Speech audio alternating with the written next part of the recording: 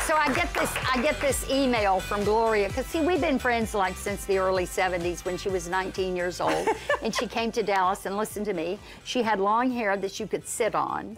She was appearing at the Hyatt. No, it wasn't. It was the Cabana. When I first came. And in Nero's Nook. Yes. Do you remember? Oh my word. And you sang Jet Plane. Leaving on a Jet Plane. I never heard it sung. Anyway, so we became friends. And you and Ron came. No, because Didn't I you wasn't come with with Ron then. Oh, you that came was when later. At Channel 8 on a show called News 8, etc. But anyway, you've been there with Ron through everything. Okay, so here's the thing. She's written this amazing book, and it's about coincidence. Yes. And you are a strong believer in this, and I believe, if I can say this properly, you don't believe there really is such a thing as coincidence. Give it another definition. Well, okay. Coincidence appears to come out of the blue, and sometimes there are things that are just coincidings that don't have much meaning for us. But so we can say, oh, that was a weird coincidence, and toss it off. But if it's meaningful for you, it might have a message or some information for you that you could take and use. So I had a series of extraordinary coincidences in my life, and along the way I was recounting one of them. I met the benefactor who helped me raise, in Houston, who helped me raise $1 million for diabetes research after I promised my son Brennan, when he was diagnosed, that I would help find a cure for diabetes. And I created this Days of Our Lives cookbook, and I had everything ready to go, but no money to pay for the printing. And 24 hours before I met the man, Ben Rogers from Beaumont, Texas, who helped me raise the money to pay for the printing, a little card that said, "Expect a miracle," showed up in my dressing room. Now, there was nothing on it. Was it handwritten? Nope, it was printed. "Expect a miracle." Somebody put it underneath my bag in my dressing room, and I picked it up, and I looked, and I thought, well, where did this come? This isn't mine. And I went to throw it in the trash, and it was almost like something said, "Don't throw away a card that says expect a miracle." So I threw it in my carry bag, went to Houston. The next night, I met Ben Rogers. He helped me get the money I needed, and we raised $1 million for diabetes research.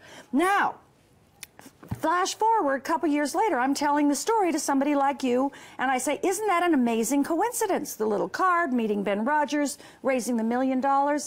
And this man said to me, yes, but you know, coincidence is God's way of remaining anonymous. And I said, wait, I got to write that down. What? Coincidence is what? God's way of what? Remaining. What does that mean? That is so cool. I didn't know Albert Einstein said it. Albert Einstein. So what happened was, over those next years, I started to be more aware, because I had this idea in my head about coincidence and remaining anonymous, that the divine power was somehow working our connection to it. And so I started to be more aware, and I started to see how things were coming into my life, exactly what I needed. I needed to know. At the moment you needed it. At the moment I needed it. And it may not be a thing, it may be a person, it may be a phrase said to you that changed your thinking. Exactly. So would you say this is coincidence or divinely ordained? I don't know about ordained. You know, there's some people who believe everything's planned. I don't know that, because then how do we fit into that? I don't know. I know that we are a participant in the creation of coincidences, because whatever our issue is, whatever we have Velcro for, we will attract. We will, if we're certain that we're not good enough, we will see, notice, and attract people who will remind us how not good enough we are. That's true. As soon as we change that idea, as long as we see it. Now, I'll give you an example. My niece, Josanne, is an adult woman, and she had a series of what she called lousy boyfriends. And she finally went to a therapist because she just couldn't take it anymore. They kept disappointing her and abandoning her and betraying her. And she said, why do I have all these lousy boyfriends? And the therapist very wisely said, what do all of them have in common? And Josanne looked for a minute, and she went, me? She said, yes. Why do you think tell me about your childhood. Well, she had 2 alcoholic parents who betrayed, abandoned, disappointed, didn't show up. So she picked people who betrayed, abandoned. She was recreating what somehow what she was comfortable at a subterranean level she thought she was deserved. It was home.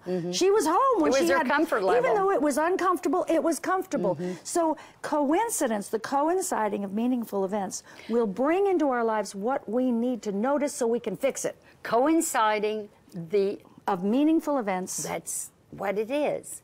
That's what it is. If it's meaningful for you. If it's not meaningful. No, but even the things that aren't meaningful at the time may, because of that occurring, become meaningful. It could. I mean, okay.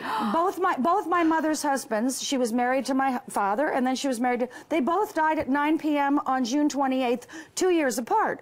What does that mean? I don't know. It's a coinciding. It doesn't have meaning for me. Maybe it has meaning for my mother or for them. It might. But it's a coinciding. But it doesn't have information for me.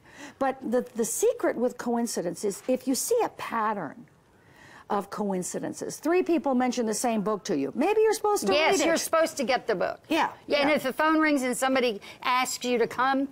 And if see what's there. If there's a pattern of reoccurrence, something nags at you, comes back. Gee, I really need to call Susie. Well, I'll call her next week. Well, I'm glad you called me. Call Susie. Now listen, because we've got to go to commercial, and you're going to be here this morning, and then we're going to talk to you about how you stay so gorgeous. And then I'm going to ask you how old you are, and then I'm going to ask you if you had a facelift. We'll be right back with Gloria Loring when we return. Rascal.